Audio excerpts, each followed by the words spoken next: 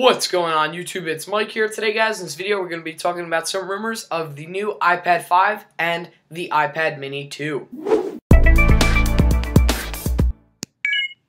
Now the iPad mini and the iPad 4 were announced last October of 2012, particularly October 23rd, 2012, and pretty much they were simple updates. Well, especially the iPad 4 was from the iPad 3, which pretty much was just got a little bit of a faster increase. And then Apple also introduced the iPad mini, which is a smaller tablet version of the current iPad. It went from 9.7 inches to 7.9 inches. So today I'm here in this video to talk about some rumors that have been circulating around of these new tablets, particularly being dubbed as the iPad 5 and the iPad mini 2.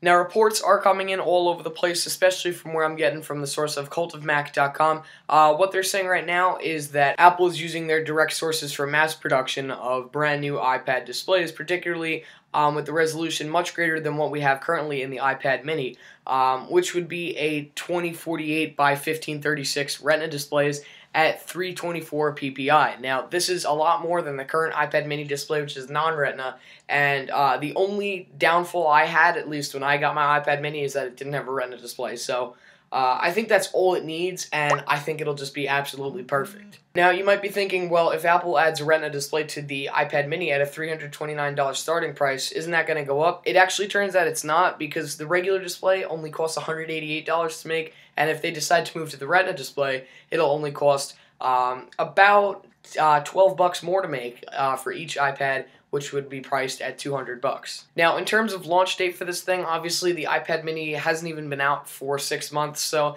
we could be seeing it in quite a while, maybe sometime in October. However, what Cult of Mac has actually go ahead and I guess guesstimated sort of is for a summer launch. Personally, I think it would be awesome to see a iPad mini with the Retina display. I think that would be the main reason why I'd go out and buy it, sell my iPad mini that I currently have, of course. And then, of course, you know, if Apple can make it faster, maybe upgrade the A5 processor inside of the iPad mini to an A5X or even an A6.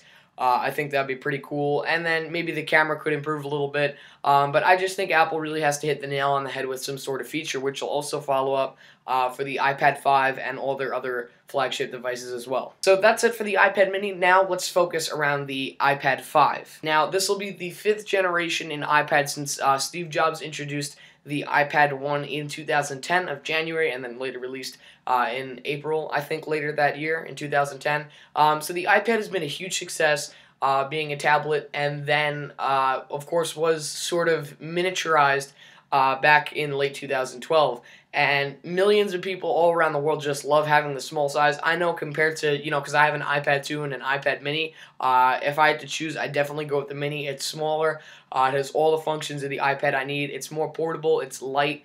And to be honest, I love the design factor more. Keeping the design factor in mind, the rumor has it that the iPad 5 is going to undergo a brand new design that Apple has kept very different, which the iPad 1 had a completely different design, and then iPad generations 2, 3, and 4 all shared the same design. On the 3 and 4, they got a little thicker because of the Retina display. Apple actually wants to take the design that they have with the iPad mini, and they want to put it right into the iPad 5, which would make it look really cool. It would share the same experience, and honestly, I think Apple would have done this back in October, but since they didn't really want to make a great leap and give so much away, I think they wanted a little more time to focus on the design and really redesign the iPad 5 itself to look a lot like its mini predecessor. So as you can see from these pictures here, this is what the iPad 5 could possibly look like right next to a mini. So this is, I'm not sure if this is a mock-up or just some parts that have been circulating around right now, but it would be pretty cool to see this. You know, I've been sticking with my iPad 2 only because there's no really reason for me right now to upgrade my tablet. I mean, you know, the only reason probably would be the Retina display. You know, the iPad 2's camera isn't fantastic, but I already have a great camera on my iPhone. And the iPad mini also has a great camera too, at least I think it does. But seriously, don't take pictures with tablets. Definitely not cool. And then the iPad 3 and the iPad 4, you know, you got the Retina display, it's a bit faster, Siri, and if you go all the way to the iPad 4, you'll get that Lightning port. I just haven't seen a reason really to upgrade yet, but I think if Apple, you know, like I said before, hits the nail on the head with this new feature or something that they could introduce to really make this iPad sell, along with the new design, then it's definitely a reason for me to go out and buy it and finally upgrade for my iPad 2. Now, this one will also take Apple a little bit more time. Well, the iPad mini is probably set for a summer launch, or they could just push it all the way to a fall launch. Then the iPad 5 will follow the fall launch as well. We really have to wait and see. The iPad 4, what they did was they announced an iPad 3 in March of 2012, and then they waited until October 2012 to announce the iPad 4. So within that short amount of time, they introduced 2 different generations of the iPad. So I think they're going to keep it fast-paced and just keep working on the iPad to make it a lot better. But if they're really going to undergo this new design, they could spend a little more time on it and just, refresh the whole iPad 2, 3, and 4 line.